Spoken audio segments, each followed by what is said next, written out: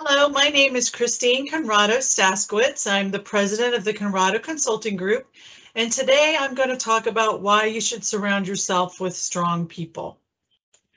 What I call the emperor's new clothes. Do you know the Hans Christian Andersen story about the emperor's new clothes? For those of you who don't, very quickly I'm going to review that it's a story about an emperor who's vain and extravagant and buying clothes that are only the best. Two swindlers come to the kingdom and convince the emperor that they make the best clothing for the best clients. They tell the emperor the cloth they use will appear invisible to anyone who is stupid or incompetent. The swindlers bring the emperor the magical clothing. The emperor won't admit that he can't see the clothing because he doesn't want to appear stupid or incompetent. The guards and other people at court won't admit they can't see the clothing either because they don't want to appear stupid or incompetent. The emperor marches in a parade in what appears to be his underclothes.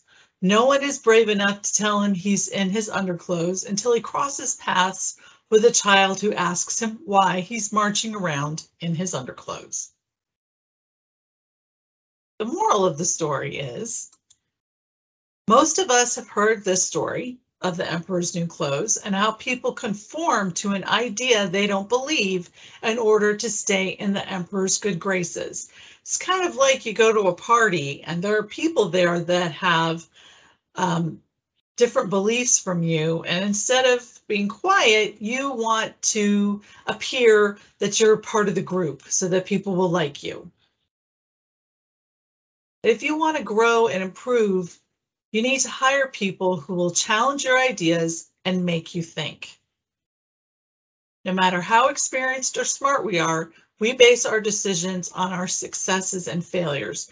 And everyone has different successes in life and failures, and those things shape their ideas. So if we work with people who approach things differently based on their successes and failures, they have a different background and experience, they can bring a lot to the table. Here are a few tips to help you create an open and safe environment for your team.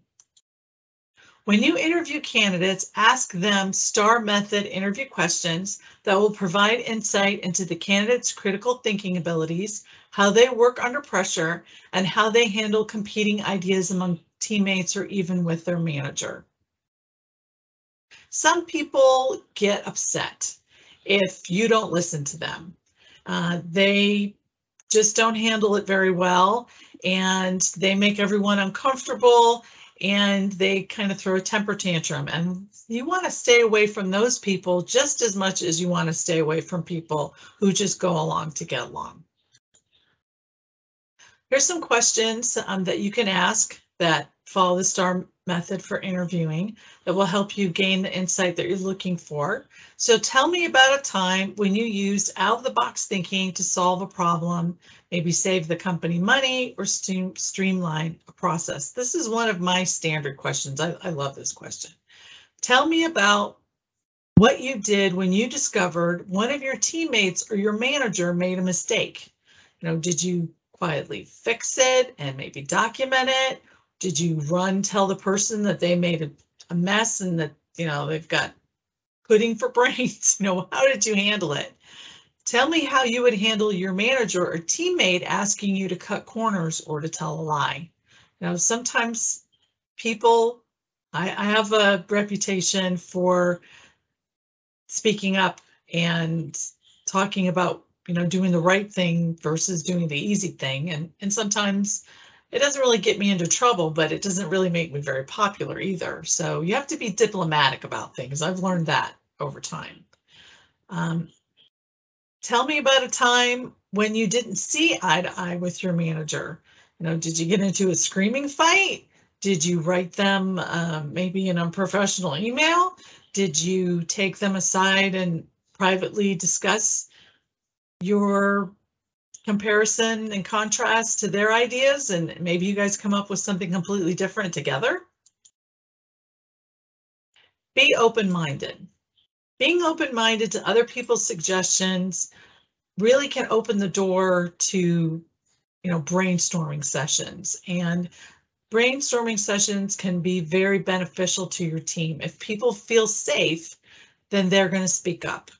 So sometimes companies put out a suggestion box to give people a voice, or what I prefer to call a solution box, where people can submit ideas to solve problems. And sometimes they're thinking farther ahead than other people are.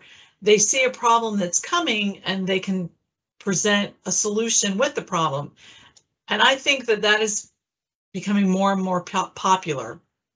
Don't just come and tell me what the problem is. I want to hear about a solution as well. It might be that we don't go with that solution. It might start some brainstorming. Your team will become more engaged and empowered if you're open-minded. Engaging and empowering your team members will make your team stronger. People are more passionate about what they do when they feel engaged and empowered to do their best work. People want to be heard and they want to contribute to the success of the team. You got to try to stay away from doting too much on any one person, even if they are the superstar of the team. If people start feeling like it's a competition and that they're not getting heard, then that can really damage your morale. Delegating responsibilities also shows that you have confidence in your team members. So delegating is important. I had a mentor who commented to me that he used to, insist that, I'm the boss, we're going to do things my way. And he realized at one point that he wasn't always the smartest person in the room. And once he became open to listening to other people's ideas, he was pleasantly surprised by the great ideas his employees had, and that by listening to his subordinates, he engaged and empowered them. They became more passionate about their work, and they also became more proactive. Don't micromanage. When I ask candidates what their biggest pet peeves are, one thing that I hear more than anything else is they don't want to be micromanaged. If you don't have the confidence to let somebody do their job without going back and checking everything that they do, then why did you hire them? You have to have confidence in your abilities to hire the right people and manage them in a way that they're going to do their work. When you're micromanaging people, you're sending a signal that you are very insecure about your position and your abilities. So micromanagement conveys distrust, disrespect, and a lack of confidence in your own authority and your own abilities to manage your team. If you create a safe place for people to work, they become more engaged, productive, and passionate. You want to create a structure and accountability for your team and for yourself. So what I mean by structure is there needs to be some process involved. If someone finds a problem, how did they address it? And a lot of times that depends on the severity of the problem. If it's something pretty small, it's not really going to affect anything. It just might be a procedural thing. You might not have to go to your superior or another team member for advice or for direction. If it's a bigger problem that could cause even bigger problems down the line, then they need to know who they should talk to about what kind of problems. So you need to put that structure in place. And there needs to be some accountability. If you find there's a problem with something and you don't report it, there needs to be some accountability for that. There aren't enough hours in the day to do everyone else's job and yours. And when you micromanage, you're basically doing everything all over again for the people on your team. So you're going to be working yourself to a frazzle. If you micromanage your team, you're going to damage morale. You're going to create an environment that feels unsafe. People who don't feel safe at work don't meet their full potential. And it robs them of their passion and desire to do a good job. If you're going to just go behind me on everything that I do, then, why am I going to bust my butt?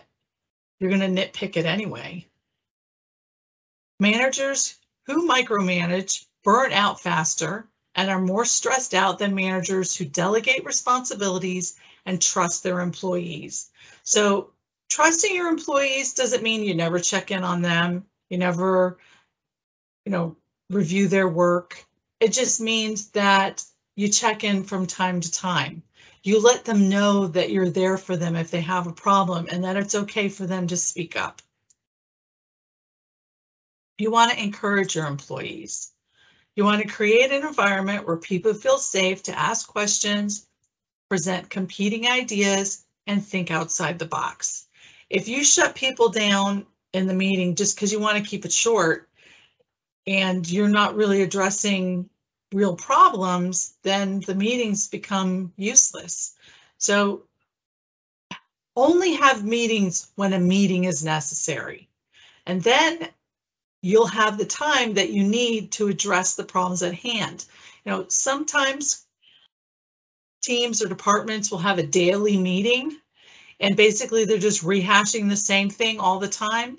Maybe it's time to break it down to 3 times a week or every Tuesday and Thursday, or people can call a meeting when it's necessary. You have to look at that and figure out what environment and structure works the best for you.